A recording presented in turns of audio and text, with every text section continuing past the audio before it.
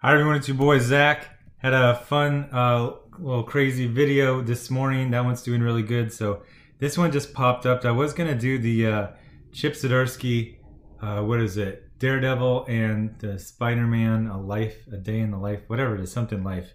Probably do that later tonight. But this one, first of all, just giving you an update on the Jawbreakers Lost Souls Remastered. Wow, we're hitting about 25,634 backers, so that's great. Link will be in the description.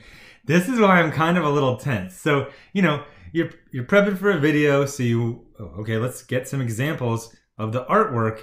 And God, first, I do not know why Larry Stroman is so poorly served by Google, because the first picture is not Larry Stroman. This one right here, this is Tom Rainey. I didn't even need to read it at the bottom. I could tell from, even from a small version of it. And then, like, you do X Factor, and, like, none of these are big. Oh, that's pretty nice. Oh, that's the original art. But it's just like these portfolio pieces. I was trying to get some good color, interior pages, and there just aren't a lot of them. That's... Okay, so it's the classic cover. I don't think that's Larry Stroman either. This is like a real, and look at this. They're all like these like low resolution from like 20 years ago. It's breaking my heart. So anyway, Larry Stroman is been in the industry since the 80s. Probably the thing he's known the best for is X Factor. Oh, here's his career. He started on an American Flag. Yeah, Alien Legion was like the first time it was like him and Chuck Dixon on that. That was for the Epic line at Marvel, and he was on that that's the real first thing I remember him on. He was on that for a while, and then he came off of that to he started doing some fill-ins, and then the big deal was when he got on X Factor. Where is X Factor? What? X Factor didn't start until his run on it didn't start till October 1991?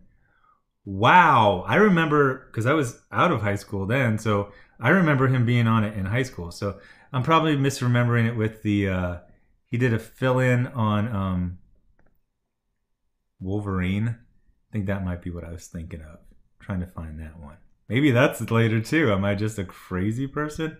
Ah, the fill-in for Wolverine was 1992. Memory almost full. So anyway, I had a different video plans, but it was just kind of like Twitter nonsense. And I was like, whatever, people acting stupid. But this one kind of broke my heart because I love Larry Stroman's work. And you just see little, teeny, tiny... God, this is so annoying over in this corner. I had to put on the U-Block Origin and the Ghostery just to... Bleeding Cool will shut your computer down. So, I love his stuff, but he doesn't get a lot of work. And then when I see this and it says Larry Stroman on turning down work, it just broke my heart. So again, let's look at his career. Started in 1985, 33 years ago. Good run. He went to Image. He did his book Tribe over at Image, and then after that, it just kind of peters out. It's like it's mainly reprints and covers, and then even just like if you look at the screen right here, that right there is 2017, all of 2017 to right now. And I can tell you just looking at it, starting at the top, scroll in, we're talking reprint, variant cover, reprint. I believe this is a pinup. The last actual like real steady work he got was in 2017, and it was for this miniseries that, do you remember this? Catalyst Prime Incidentals. No impact, no idea. Snakebite Cortez. Colors, interesting. So this is a good, actually, team. Joe Casey, Larry Stroman, Snakebite Cortez. But just absolutely had no real impact on anything. So you see the rest of his work is just a bunch of... did he actually do Ninja... I gotta find this one. Ninja K number 10? That looks like... So it looks to me like 5 issues in the last 2.5 years. I'm gonna see if this one was actual interiors, because if it is, I'll probably look for it. Oh, nice. And again, one of the things I've talked about in videos right now is that there's no careers anymore. Like, if you're in good with everyone and you have a good rep, you will get 1 to 3 issues a year, a couple of variants, covers, and that's it. Like, you might make $15,000 off of your comics work, you know, your new comics work. So anyway, this article came out, and like, my heart is already breaking because I know what it's going to be. It's going to be the SJW Trump derangement and melt brain insanity of... so I'll talk about the video I didn't do. Tony Isabella, who created Black Lightning, I think that's his middle name. That's his legal middle name. Tony created Black Lightning Isabella.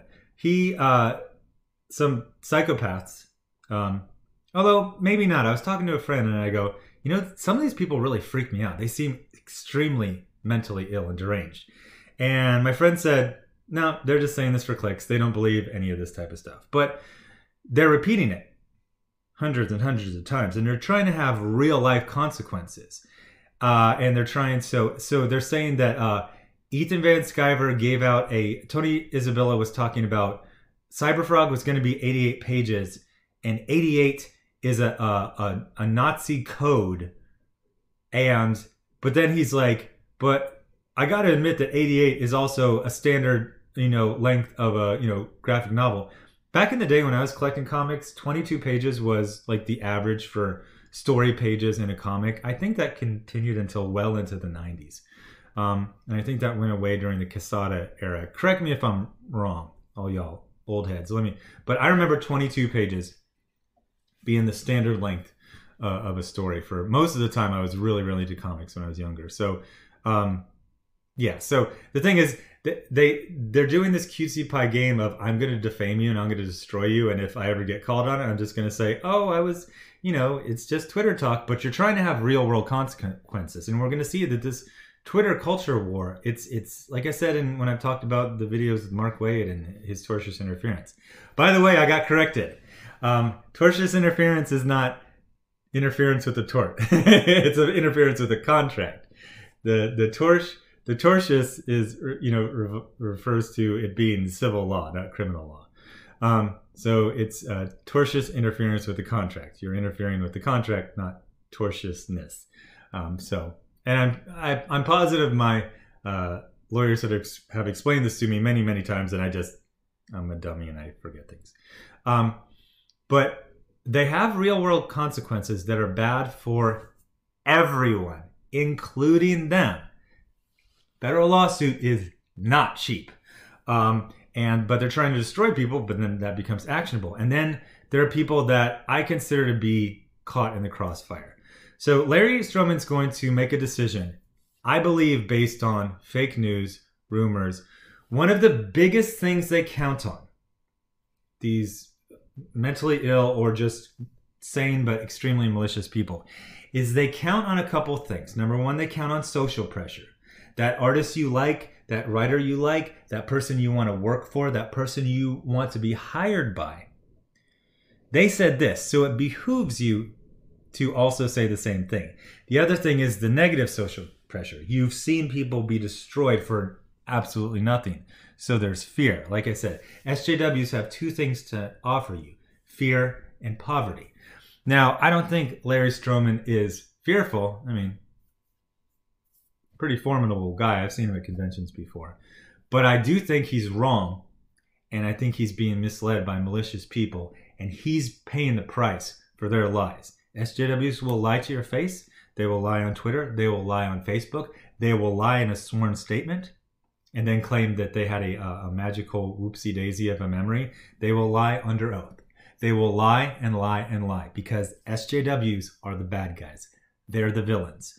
And they hurt regular people, talented people. Again, I'm going to go back to this. Like, I'm not kidding. Like, I felt like tightness around my heart. It was bothering me so bad. Larry Stroman is one of the greats. I reviewed one of his books for Marvel Before SJW, I believe, last year. I really need to get a lot more of them. They're just fan-frickin-tastic, but you can't tell that according to Google, which will show Joe Quesada, Tom Rady, and what was it, Terry Shoemaker art and say it's Larry Stroman. He is very, very poorly served by Google. Oh, this is a cool one. I love this old cover. Come on. How awesome is that? And now, Mr. Sinister and the Nasty Boys. 75th issue, $1.75. Came out in 1991. Love it. Love this stuff. Oh, here's some of his work from that Ninja H. I would not say it's his... I'm not loving it like I love the X Factor stuff, but it's still quite good. So, Rich Johnston, so you know it's going to be filled with lies, half-truths, a dissembling, and a mix of those three. So he says, Larry Stroman has a strong superhero comic book history, drawing X Factor in the Peter David era, and then that was followed by Joe Quesada and Jay Lee. Then he did The Million-Selling Tribe from Image Comics. Then I guess he's been doing his own publisher called Axis. I don't know a lot about this. I saw this Facebook post. I don't know if he went private or, again, don't contact these people. Respect my elders. He's not that much older than me. He's like 10, 12 years older than me. But I really respect him as an artist. And I think he's been being led down the garden path. The thing is, like I said, don't let people take food off your table if they didn't put it on it. In the last, where is it? He's gotten 3 cover gigs, 1 for an image book. It's not a lot of work. He had in all of 2018, it looks like he had 1. Am I reading this correctly? All of 2018, he had 1 issue, and it looks like about 4 covers. This year, coming up on halfway done, he has 3 covers. That's it. And the thing about variant covers is when they start doing variant, those are not good paydays. The deal is they'll go do 5, 8, 10, but they're paying these people like $300. They're just throwing it out there, whoever takes it. So you're looking at, making $10,000 off of your new work for a year. So he posts on Facebook. I went and I saw the thread, but I couldn't get back to it when I went back, so maybe he made it private or something like that. He says, just turned down a project written by one of my used-to-be favorite writers. He's part of that Comicsgate alt-right crapola. I would have made a lot of money. Oh, well. Here's the deal. We all know, he's an older guy. You want to show bravado. He wouldn't say, I don't think he would be saying this if it didn't bother him. Because he's going to get a very tiny, tiny, tiny little bit of yes cleaning from the usual suspects. These people who encouraged him to turn down this book, they're not going to provide him work. So I don't know who he's referring to. I had one suspect. I talked to that person and he said, no, he's not talking about me. But I can kind of narrow it down. Just turned down a project written by one of my used-to-be favorite writers. He's part of that Comicsgate alt-right crapola. Okay, Comicsgate and alt-right are not the same thing. Like I said, I can't name anyone, I'm thinking, who is actually Comicsgate. And again, Comicsgate is a real loose definition. It's don't spit in my soup, don't call me a Nazi. That's basically it. Who is alt-right. But one of the people who took food off of Larry's table by lying to him, by spreading these lies. They count on people like Larry to be too busy to go down that rabbit hole, to see, hey, somebody said this. I just saw Mark Wade did that post. I peeked at it. Somebody was saying that a guy who is not white is a white supremacist. They will throw any allegation at anyone because it doesn't cost them anything. The odds that you're going to get taken to court are incredibly low. But then when you do get there, it's incredibly expensive. But most people can do the risk versus reward. I can say this day. It's kind of very... You need a person to basically admit to every single part of tortious interference to take them to court. And then repeatedly defame you in an easily disprovable way in multiple venues, in multiple states, in multiple ways, over and over again for months. So here's the deal. I do not believe that this favorite writer of his is alt-right. I think he might have worked with or talked to someone who likes the concepts of Comicsgate. But again, that is effectively, waiter, don't spit in my soup and don't call me a Nazi. It's real simple stuff. But it's very threatening to these ideologues who have taken over and destroyed comics. 3 years of almost every single metric going down. Only one metric went up last year, and it went up less than the rate of inflation. Yeah, I'm pissed. First of all, I'm pissed at Google for dissing Larry Stroman. But I'm really angry at the people who have continually spread these defamatory, stupid, mean girls rumors. All they have done is hurt people. All they have done is ruin businesses, cost people money, cost people jobs. And when you kowtow to these people, when you make books for them, they do not buy them. How many dozens of times have we seen the SJW focused book get canceled for low sales at issue 6, issue 9, issue 11, over and over again? So they're going to put this as, oh, you're on the right side of history. But once you get on the right side of history, they're going to let you starve. They're going to feed you lies and propaganda, but not food.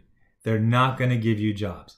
They don't care about you. All they need is for you to bolster their self-image, bolster their propaganda, count on you being too busy being a normal person with a normal life to, track down the 50 different threads they do with defamatory false BS. And Larry Stroman gets hurt. Larry Stroman gets to make less money. So I want to see these.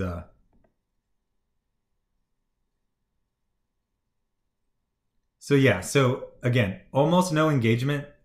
4 comments.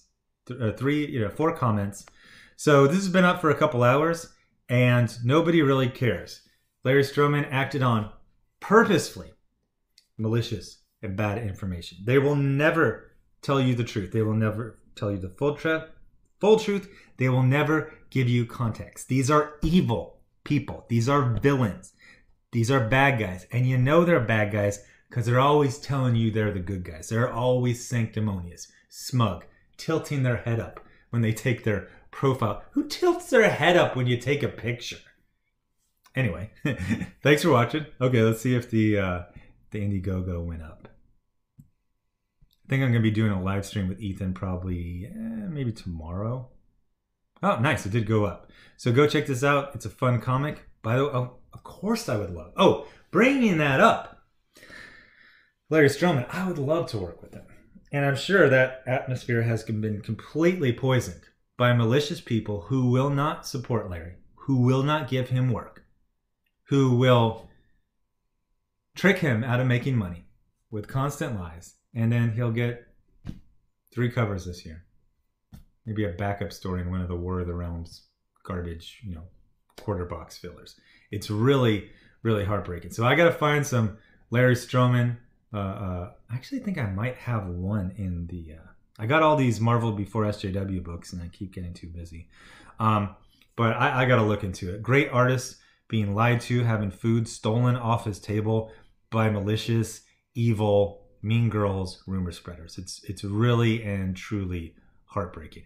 Anyway, thanks for watching. Subscribe. Make sure you're still subscribed. Hit the bell for notifications. Thanks to everyone given to the GoFundMe and the Indiegogo. The link for my current Indiegogo is right there. And I'll have, oh, I'm a little behind again. I am. Well, now I have 2. Oh, yeah. I think I'm going to do a double for Chip Zdarsky books tonight, and then I'll do a Marvel Before SJW tomorrow. Thanks for watching. Bye.